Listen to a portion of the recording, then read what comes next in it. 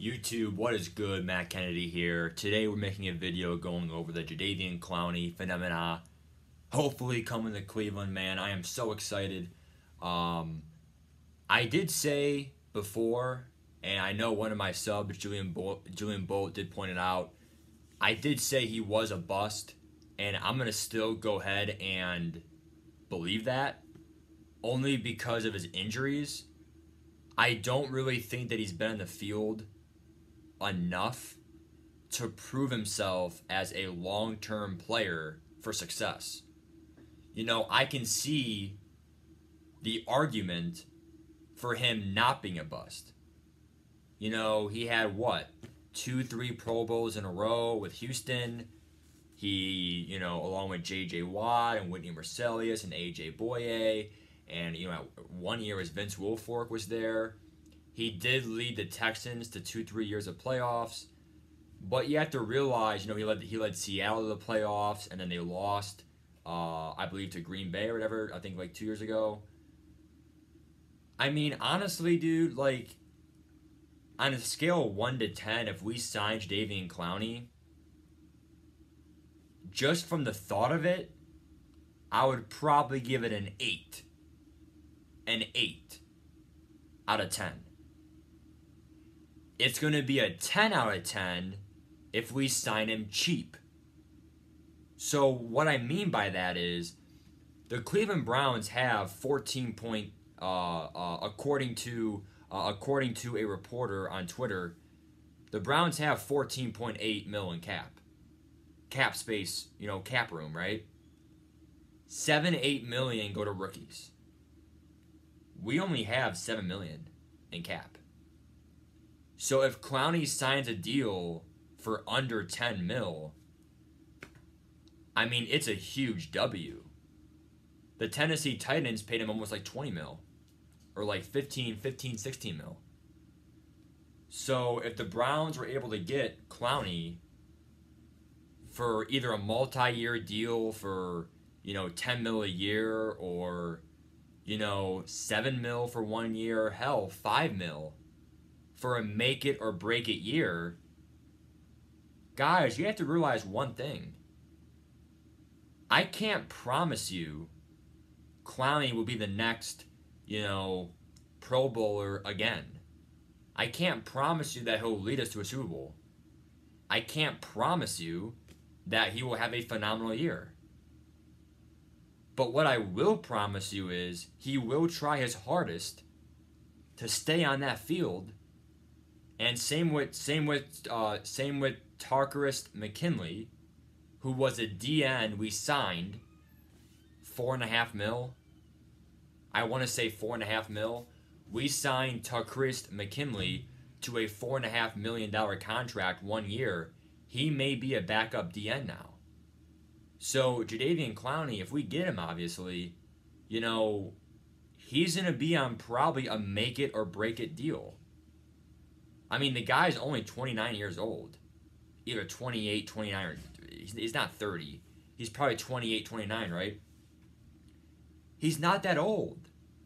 I mean, this guy still needs money for his future, probably. I mean, there's no way he invested it perfectly, right? You know, this guy literally probably needs, you know, he wants another big contract. So, if he sucks for us, that's his problem. You know, yeah, I said he was a bust, but it doesn't mean I don't believe in him.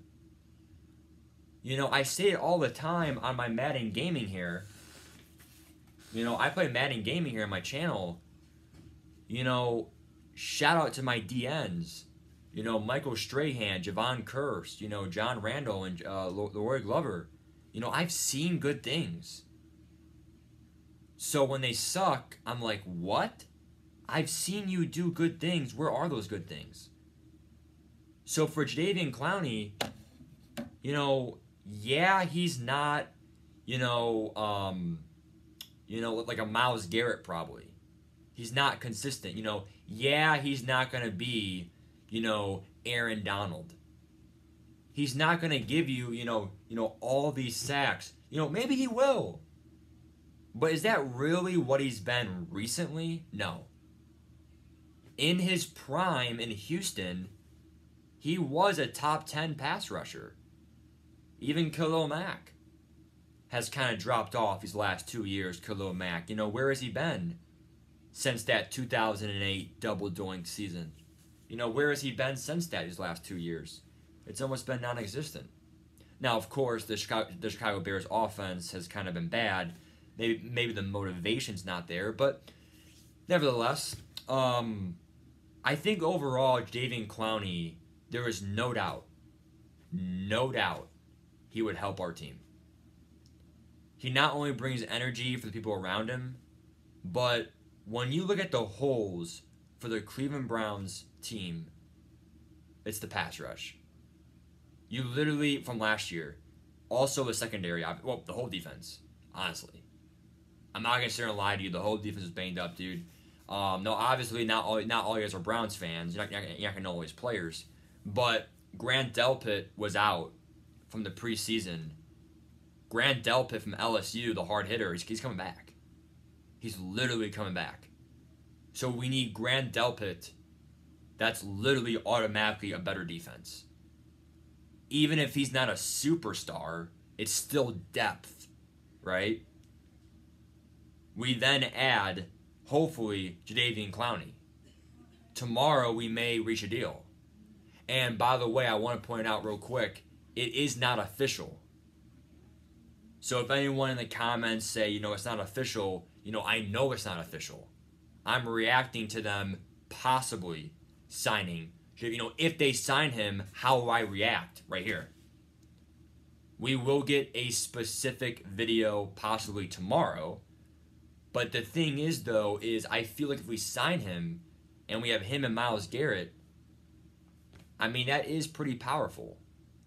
When you have someone that can be a complement with as good as Myles Garrett with Clowney, our DTs aren't, Fletcher Cox or, it's not something like Aaron Donald.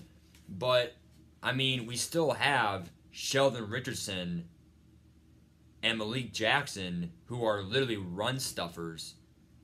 That's their job. A DT is not really known to get sacks, but Aaron Donald makes it look easy. The ends are really supposed to get the pressure, and the DTs just clog some shit. I think really, in all reality, if we get Jadeveon Clowney, we already got John Johnson and Anthony Walker. This defense is already revamped. And it's just like, not to mention Greedy Williams, you better hope he's not a bust. He kind of already is a bust, but, he has 2 years in, he has no picks. He barely has any deflections. If anything, he got burnt more than he did good on deep balls. So, notice how I'm not talking about the offense. Because we know the offense of Cleveland can do great things. We have Coach of the Year, Kevin Stefanski. We know he's a great offensive-minded coach. How many first-year head coaches with a young quarterback and, overall a young team? The oldest starter for us was 29 years old, J.C. Treader. I think Sheldon Richardson was 29, 30, but we literally have nobody above 30 years old on our team. That, by definition, is a young team.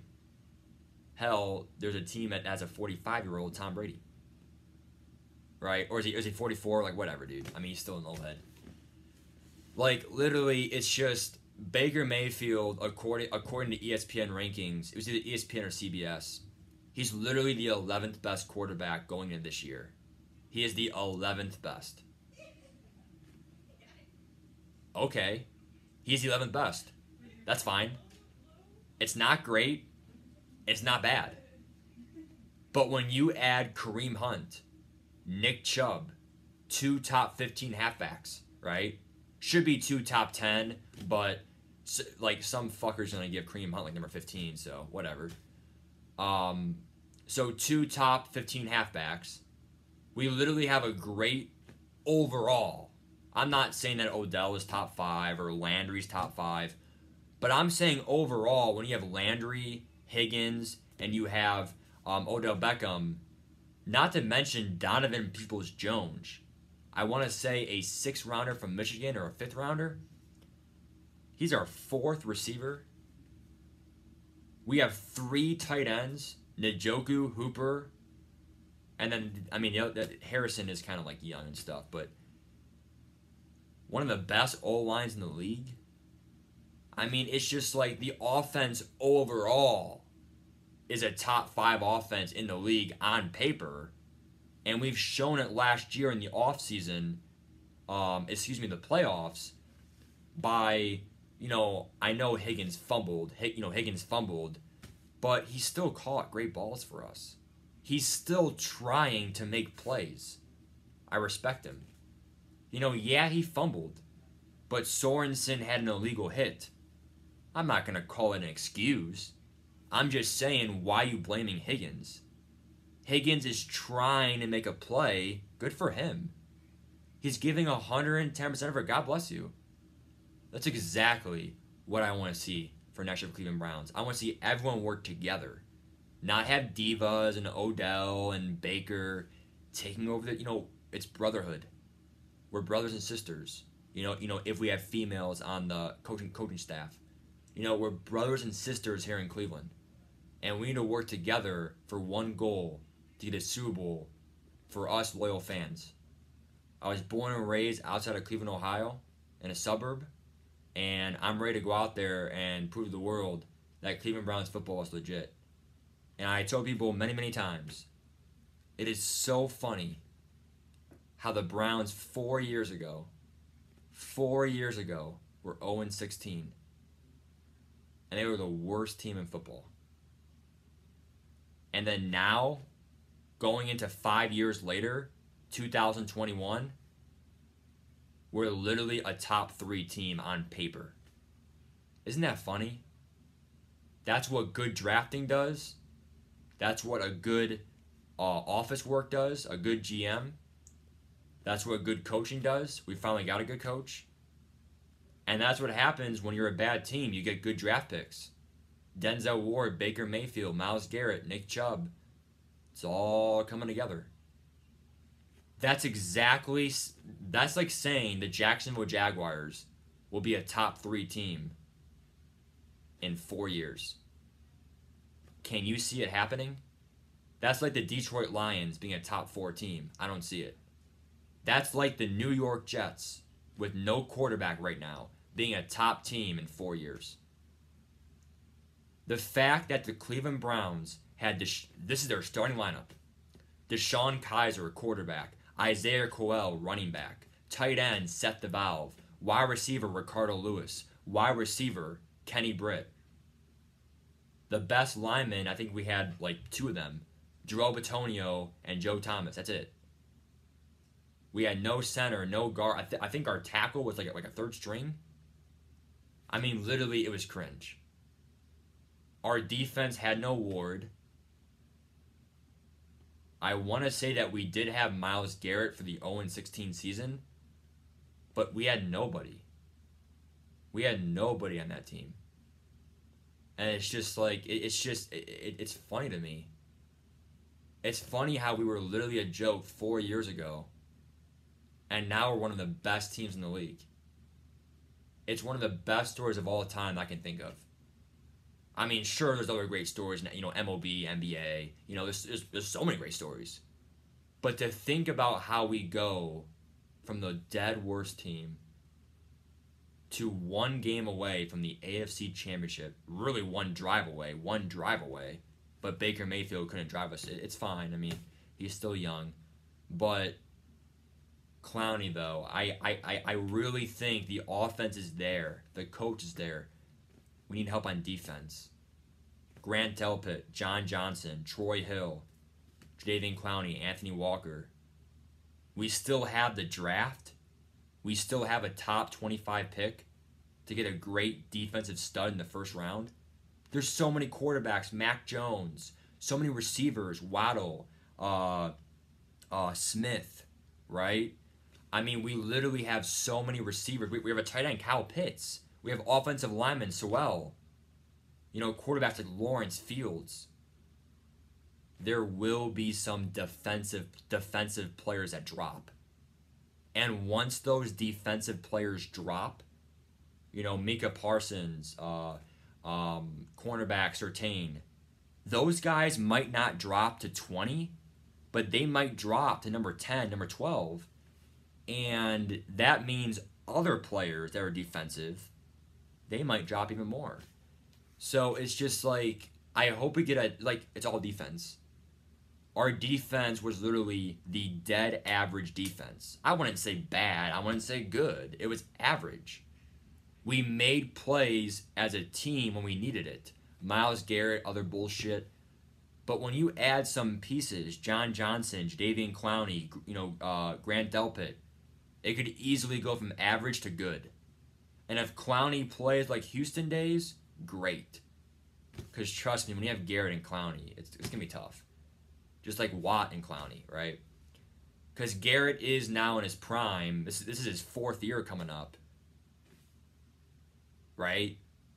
Wait, no, 5th year. This is his fifth year coming up. Time flies, right? Time flies, jeez. So this is like his middle time, so it would be his prime. Bye, guys. Take care, and hopefully we got Super Bowl next year.